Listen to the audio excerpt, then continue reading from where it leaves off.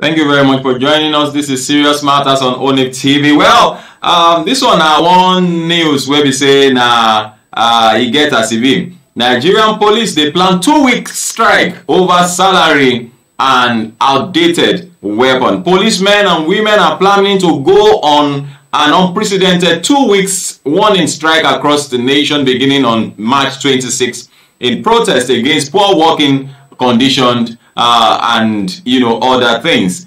This is coming on the heels of ASU actually increasing or extending their strike by another 2 months. That means that students will have to remain at home for the next 2 months. Well, the morale of police officers is said to be at a low ebb, with many grumbling about poor salaries, a lack of genuine welfare benefits, and outdated weapons. When you consider the kind of weapons that we use in Nigeria, you know that, well, they are out of it at all. So God forbid bad thing. And sometimes we sit down, we compare the kind of weapons that these bandits and all of them uses. There's no way our officers will be able to combat these guys with the kind of weapons that we still carry around. We are supposed to be carrying more sophisticated weapons than the bandits. They are bandits, and all of these terrorists having access to good weapons when the people who are legally supposed to have access to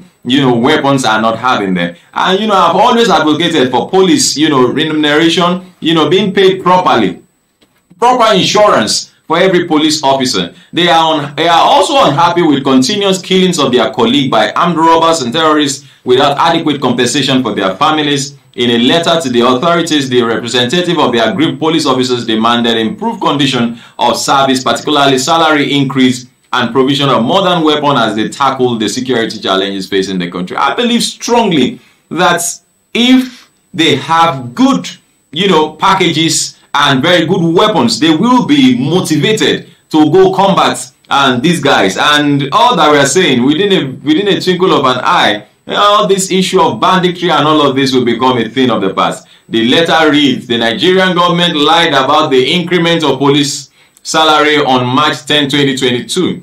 It has been observed with utmost dissatisfaction how the federal government and the Minister of Police Affairs lied to the general public about the increment of our salaries.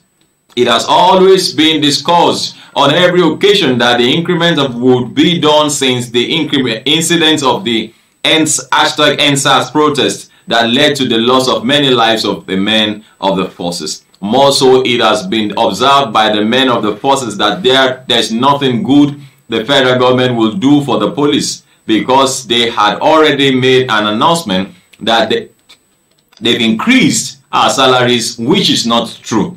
With the lackadaisical attitude of the government and the Ministry of Police Affairs, it shows that there was nothing like a salary increase or increment. The aggrieved police officer insisted they deserve to be treated with respect by the government as they protect almost every political personality. They lamented that they are treated like slaves despite their contribution to national development. We don't have good salaries and our gratuities are very poor compared to what is obtained in our parts of the other parts of the world. They said,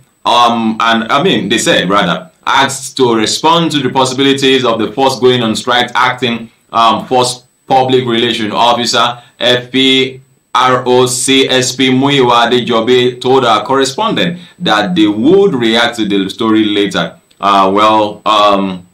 Media, however, learned that the police hierarchy is worried and has accelerated the letter to the Minister of Police Affairs, Mohammed Maigari Dingiadi, for his attention. Of course, something has to be done very, very quickly, because police still deserve while they not to now talk of when they are now on strike. Please don't go on strike, but I also beg that the government will do something about this. My name is Olukunle Abraham, and of course we are always advocating for good governance, and also when it comes to security, we on Serious Matters at ONIF TV here take security is very, very serious. And when we talk about our people who are outside there in uniform, helping to secure the society, we always advocate that they be treated very, very well. And that's why we talked extensively about the young man who was killed by accident at one of the former governor's house somewhere in Ogun State some weeks back. And of course,